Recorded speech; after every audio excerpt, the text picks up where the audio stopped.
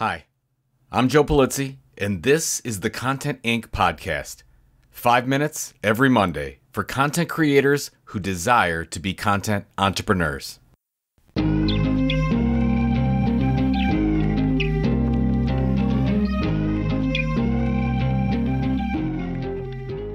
gang, 46% of creators surveyed by The Tilt said that one of their biggest challenges was monetizing their content. Don't we know it, right?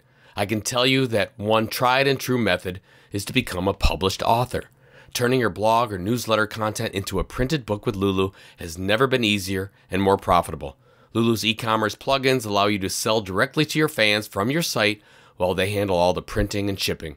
You keep all your customer data and 100% of your profits. Create a free account at lulu.com today.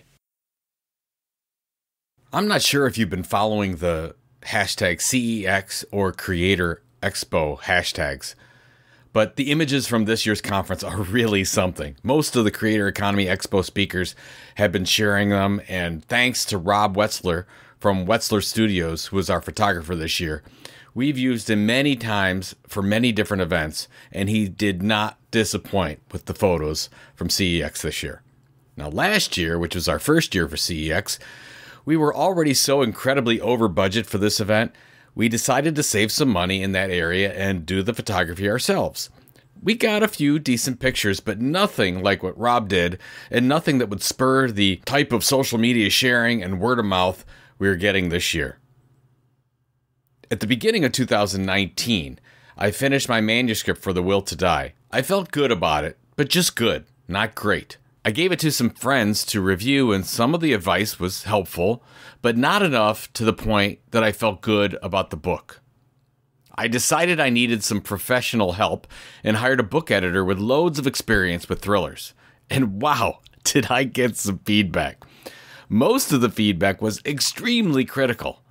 And the guy was not cheap. But the feedback I did receive helped me turn that book into an Amazon category bestseller and an Indie Thriller Award. Even though I know better now, I run into situations all the time where I should be outsourcing something instead of pushing ahead and doing it myself. I find this with most professional content creators who are entrepreneurs. The first instinct is that they can do it just as good or better than anyone else, and they also want to save some money. The combination of both of these creates a push to keep everything very close to the vest. One of my close friends set up a quick call with me to discuss some strategy issues recently. I opened the Google Calendar Meet and they never showed up. I texted 10 minutes in, and they said they didn't post it to their calendar and that they've been having trouble with this type of thing lately. Now get this person is an extremely successful person. Could nearly be pulling down $1 million a year if they got their act together. But no, that's not happening yet because this person hasn't hired a person to keep track of their schedule and set up all their meetings. When I outsourced that function, it was a life changer for me.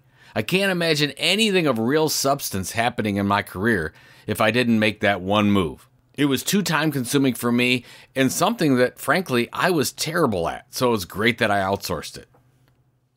So here's what you can do if this is an issue for you, and do this periodically. Make a list of all the things you do in a day for the entire week. Then I want you to put a mark next to each one. The first would be to keep something. That is something that you enjoy doing or you're very good at. You put a check mark next to all those things. Then put a question mark next to those things where you're not sure if you should outsource or not. Then with all the rest, make an X next to the ones you need to outsource or you feel that you should outsource. Work on those first, and once all those have been taken care of, you can go analyze the question marks.